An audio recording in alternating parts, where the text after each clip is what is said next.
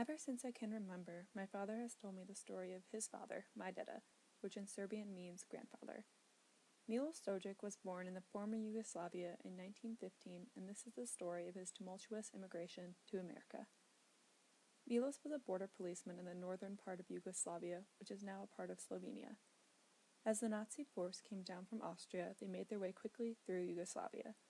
This is the part of the story when I began to understand the man which I call my deda, because it was then that my deda became a prisoner of war. As such, he was taken to a work camp in southern Germany, where he was forced to do physical labor. He was kept there from 1941 until early 1945, when he was freed by Patton's Third Army, which was not only pushing back the Nazis and a big part of the Allied win, but also my deda's freedom. To my amazement, every time I'm told, despite being freed from the Nazis, my deda was not free from detention. It was then that he became a displaced person or refugee. Being in the southern part of Germany, he was in the French-controlled zone. It was there that he was detained again, but this time in a French displaced person camp until he was to be sent back to Yugoslavia. Yugoslavia was facing extreme political turmoil after the war due to the Communist Partisan Party taking control.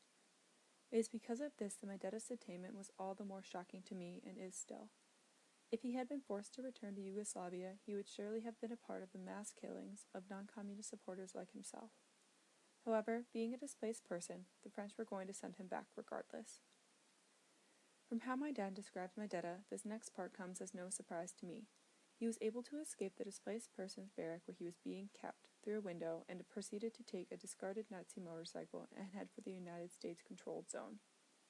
From there, he was made aware that the United States was accepting former prisoners of war and refugees, along with a few other countries.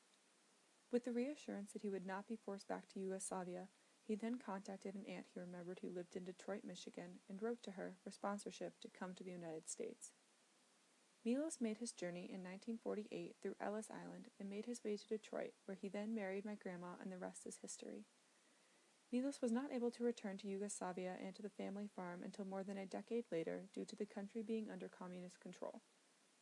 Although my deda died in 1998 when I was just 4 years old, his story lives on through my dad and my whole family, as a reminder of what the United States offered him and others like him.